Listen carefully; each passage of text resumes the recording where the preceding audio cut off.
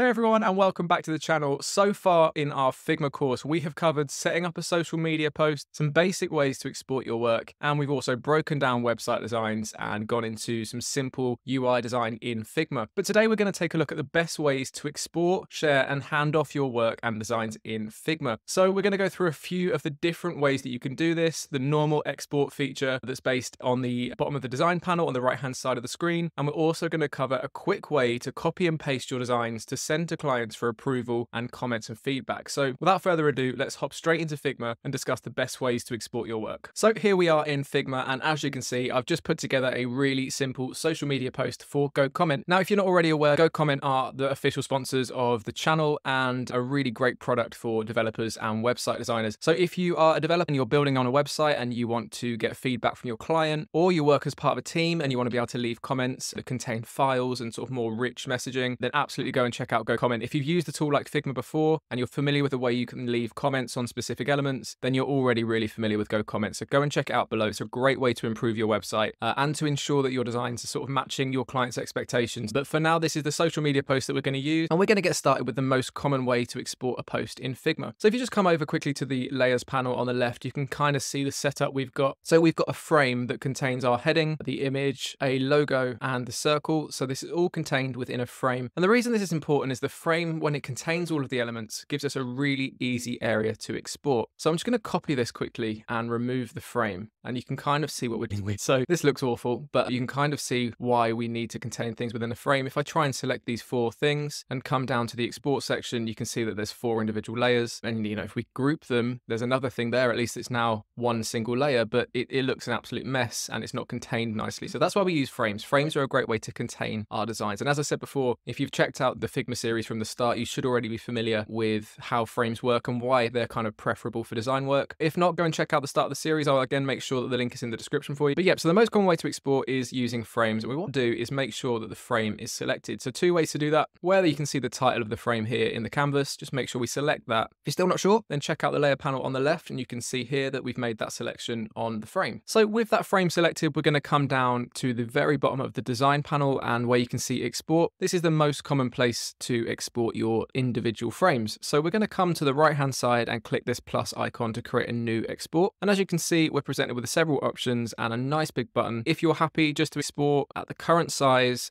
and PNG, then you can go ahead, press this button and locate the area on your computer you want to save the file and click save. If not, there's a few settings that we can tweak. So the first box that we have here is the scale of the exported design. So 1 times means that the current dimensions, so we've got 1080 by 1350. You can see this here at the top of the design panel with your width and height. That means that if we've got it at 1 times, then this is the exact dimensions that we're going to export at. So 2 times means that it will quite simply be double the size of the current frame. And this is quite important if you need to export work at a higher size than you currently have the design in. For example, printing billboards or massive displays. It can be really important to be able to specify the sizing of that individual export. Another way to achieve this is by explicitly setting the width or the height of the exported file. So you can only set either the width or the height. You can only set along one edge, but if I just click this drop down, you can see at the bottom, we've got 512W and 512H. So what these both mean is the 512 is in pixels and the W refers to width and the H refers to height. So if I was to click 512W,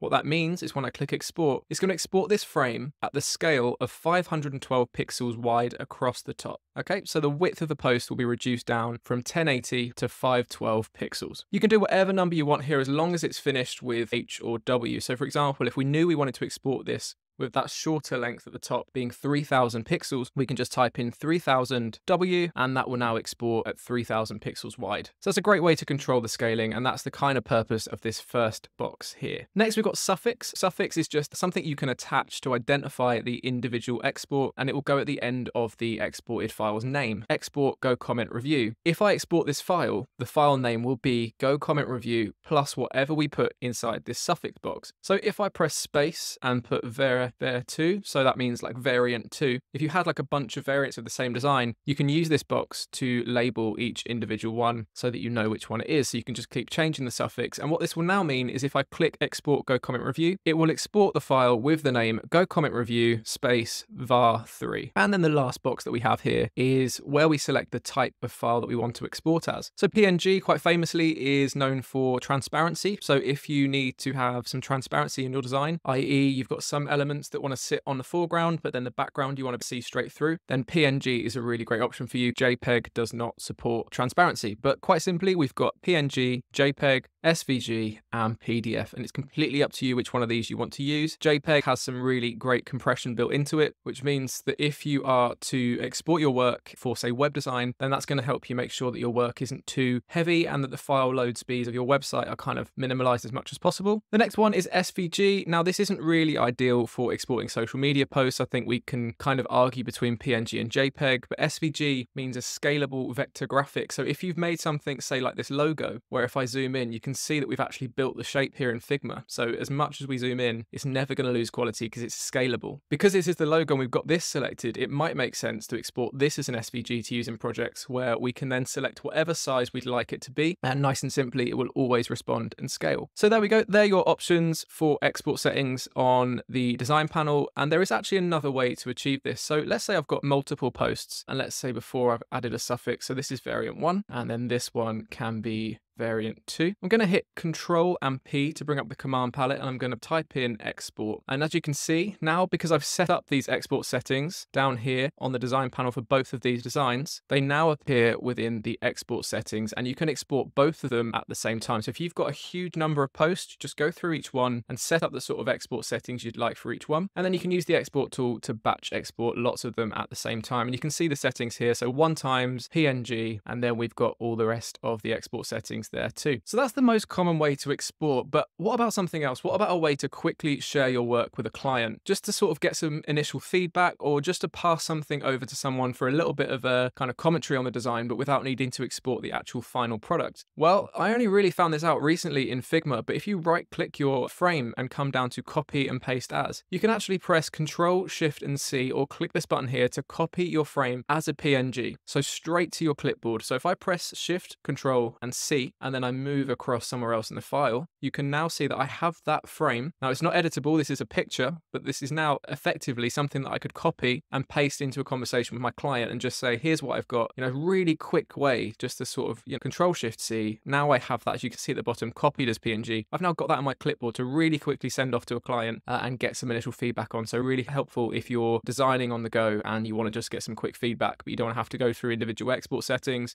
Nice quick way to share work. So there we go. That is how to export your work in Figma. We've got a quick way to copy and paste to share our work with clients, but not necessarily the best approach for your final export. But then we've got the more fine-tuned export settings on the design panel. And it's honestly completely up to you and what the design requires to choose which option to go for. If you've enjoyed this video, please do like and subscribe. Drop a comment below and let me know what you thought. If you've got any more questions as well, or if you're stuck on anything, then again, just drop a comment and I'll get back to you as soon as possible. But yeah, I appreciate this video was probably a little bit basic for some people, but I get a lot of clients and a lot of designers come to me saying, hi, I'm not used to Figma, where do I start with exporting something? And I think where you've got previous software, which, file export or file save as is the kind of more common way to export something, then opening Figma can feel a bit alien to people. So I hope this has cleared things up. Thank you very much for watching.